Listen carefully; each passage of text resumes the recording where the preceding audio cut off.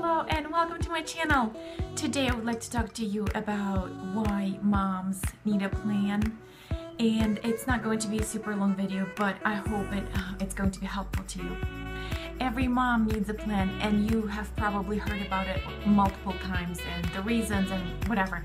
But I just wanted to share a few most recent revelations and thoughts that I had about planning and why it is so important for moms to plan.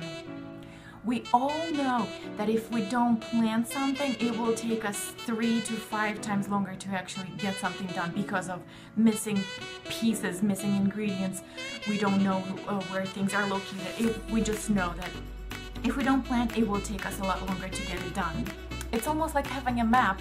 If you know where exactly you're going, you will just follow the path and follow them instructions and directions, and you will get to the place a lot faster than if you're just wandering around without a plan or without a map of where you're going, and it will take you forever to get there. Especially having kids at home, it feels like they are like little distractions and little people who are creating detours on the way to wherever you're trying to get to. So it does take us a lot longer already. So if we don't have a map where we're going, we're just like all over the place. And if we have a map, we took a little detour and then we are ready to like get back right on track of where we're supposed to be going.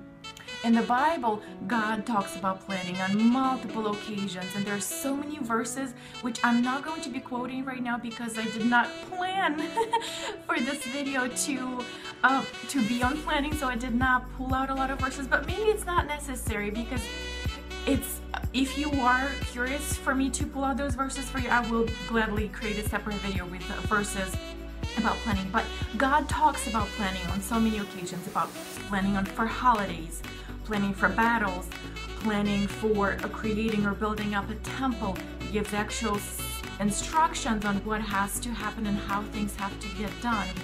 He also tells us about planning for seasons like harvest and sowing. And there's so many times when he actually tells us to plan. And there is one verse that stuck out to me, but I could not find it right now, so I'm just going to give you a vague quote. And it says, "You don't go into battle without a plan because you will fail."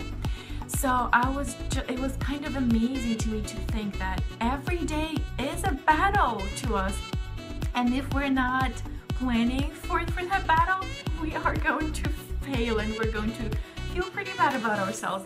So there are circumstances, unexpected things that come our way, and it feels like a battle that we're battling life every day.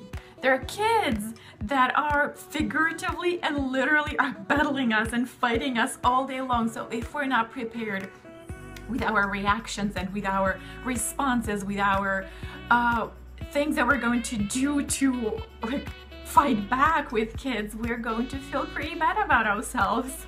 And most importantly, from me, from a Christian standpoint, there's a verse, very popular verse, that the devil is here to steal, to kill, and to destroy. He is planning on doing it every day to your life.